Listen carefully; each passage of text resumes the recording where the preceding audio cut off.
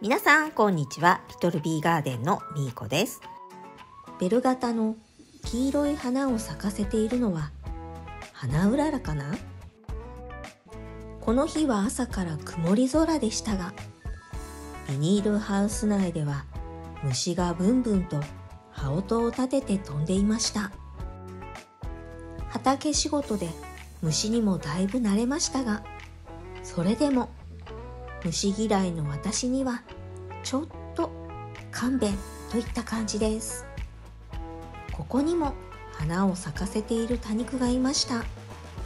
この黄色い花はホワイトホースです。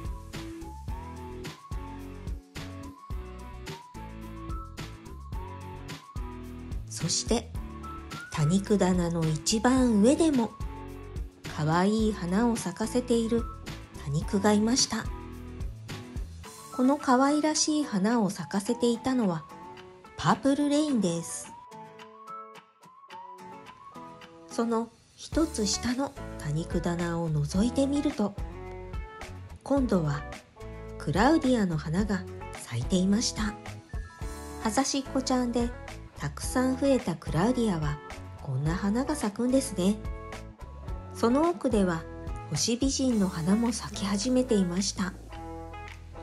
こうして咲かせた多肉の花を眺めるのも楽しいかも。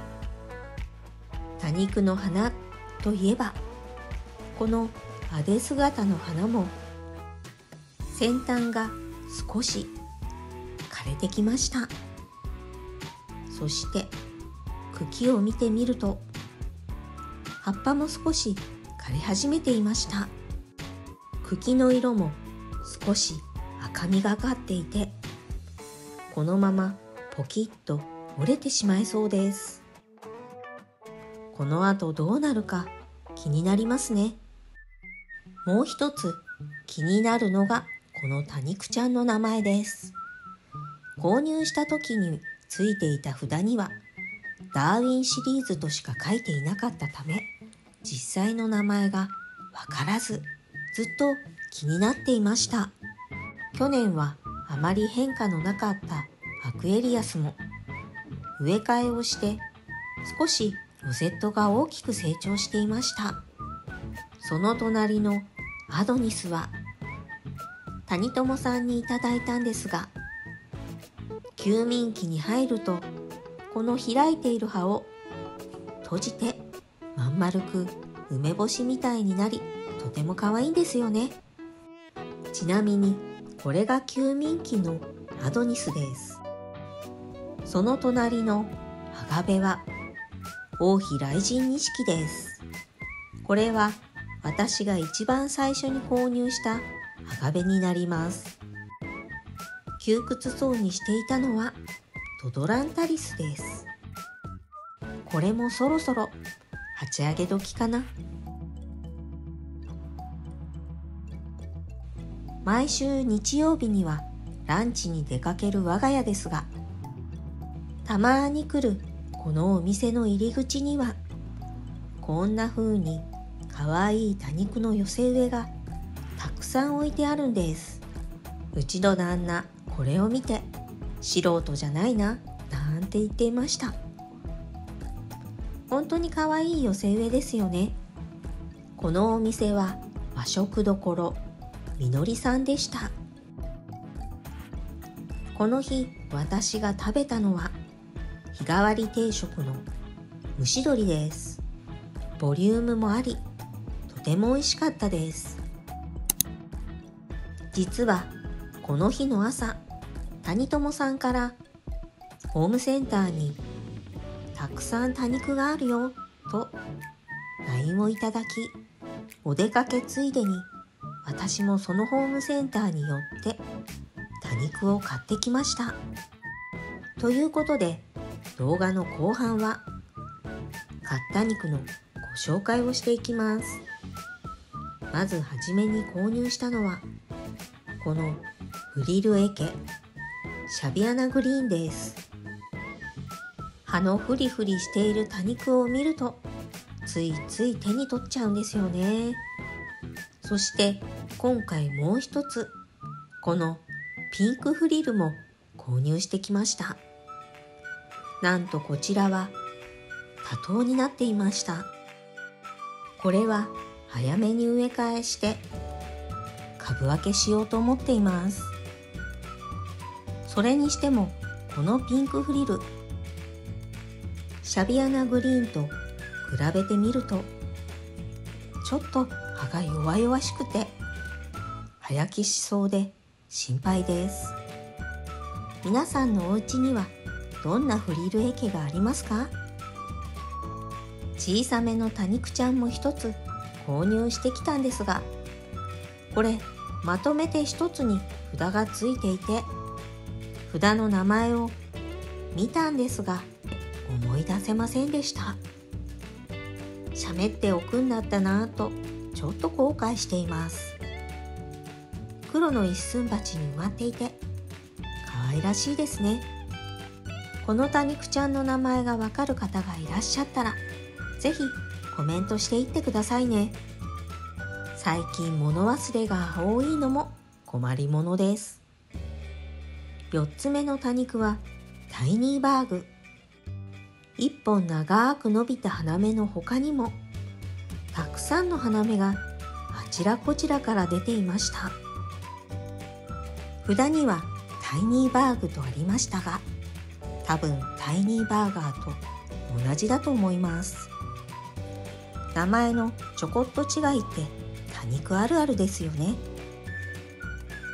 シャビアナグリーンも大きかったけど、このタイニーバーグもロゼットが大きくてすでに鉢からはみ出していました。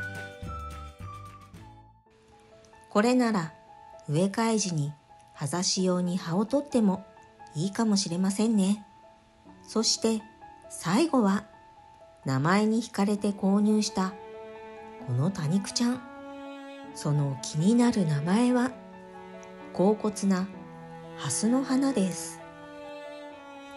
この恍惚という言葉、普段はあまり使ったことがありません。っていうか今まで生きてきて恍惚なんて使った覚えは一度たりともありませんでした。なので気になりついつい買っちゃったんですよね。そして夜になり谷友さんから LINE をいただき、購入した多肉を写真で送ってくださったんですが、その写真を見るとこの恍惚なハスの花の写真がありました。実は私もこの恍惚なハスの花の名前を見て買ってきましたと報告したんです。まさか同じ多肉を選んでいるとは思わずびっくりでした。そして今回のお出かけの目的はこの怠け者の可愛い椅子、これがお目当てでした。他にもいろいろありましたが、これは5月の連休に遊びに来るお孫ちゃん用です。この多肉たち覚えていますか？鉢上げして室内で管理していた多肉たちです。